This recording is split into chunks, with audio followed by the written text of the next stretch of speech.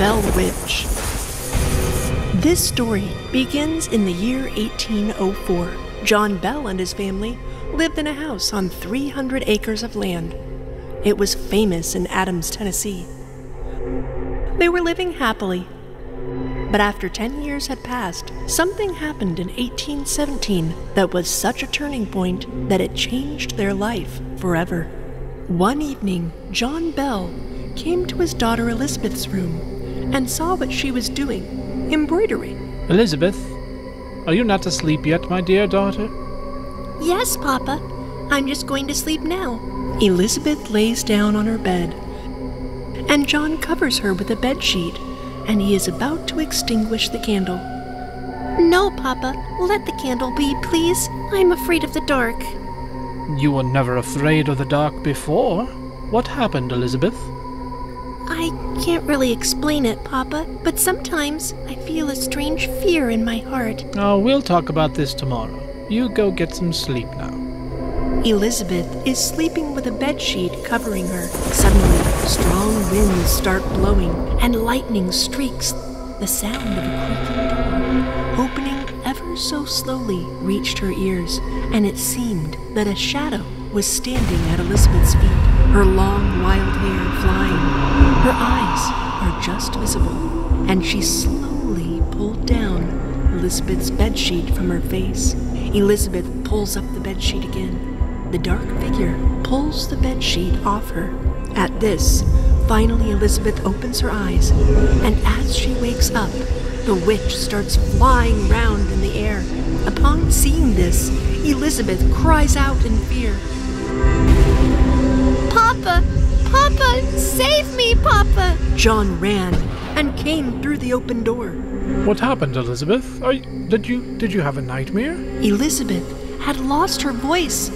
All she could do was just stare upwards and think of that horrible incident that she could not get out of her mind's eye. Papa, can I sleep in your room, please? I don't want to sleep here. Okay, dear, but we will not disturb Mummy. I will sleep here with you. Mummy's health is not feeling well. The next day, Elizabeth's mother, Frida, was drying the clothes outside when Elizabeth arrived. Dear Eliza, did you have a nightmare yesterday? No, Mother. It was all true. You think I'm lying, but everything really did happen. Okay, dear, you go to your room. I'll prepare lunch and let you know when it's ready. Elizabeth leaves to go to her room. Frida is coming inside the house after drying clothes. When the witch sees Frida going into the house, she quickly flies towards her, and all the clothes fall to the ground. When Frida looks back, the witch is standing in front of her. The cruel-hearted witch attacks the poor woman and scratches at Frida's arms while kicking her. Frida crumples to the ground in defeat. Elizabeth hurriedly comes to her mother's aid and sees that the witch is holding Frida's throat and raising her in the air. Elizabeth is terrified at this horrible sight. Mother! Leave my mother! Go away from here, you vile creature! I will not leave anyone alone, not one. I will kill everyone. I will come again. And this time I will kill each and every last one of you. Then the witch disappeared. The shaken mother and daughter start crying, and John arrives on the scene. He's frightened upon seeing the condition of his family. We have to do something about this. I can't see my family like this. I will now write a letter to my friend Jackson. He is a paranormal activist, and he will help us. Till then, we will stick together. At night, John and his family are sitting together, John holding a cross in his hands and guarding Frida and Elizabeth. All of a sudden, a voice reaches his ears. John, save me, John. He feels that voice is of Frida. Then, that voice becomes the voice of Elizabeth. Father, save me, Father. John sees Elizabeth and Frida sleeping. He realizes that the witch has arrived there. John hears a heavy, world-shattering scream. It was so intense that the cross falls from his hands, clattering to the floor. as a chair comes flying across the cross and falls onto it. John starts looking for the cross. At the same time, he hears the sound of screaming. When he looks back, the evil witch is slapping Elizabeth senseless. Leave my family be. Let them go. That's when Jackson enters the scene, and he shows the witch the cross. Upon beholding the cross, the witch hides within a conjured cloud. Why are you here? Why are you harassing John's family? The witch angrily looks at John and grabs Frida's hair and drags her away. Ask me who I am, John. Don't you recognize me, John? Don't you know who I am? I'm Cat Bats, whom you killed 10 years ago.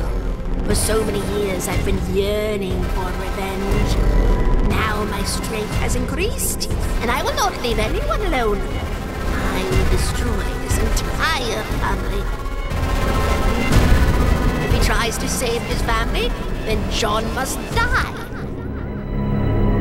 Must die. I will destroy the whole family.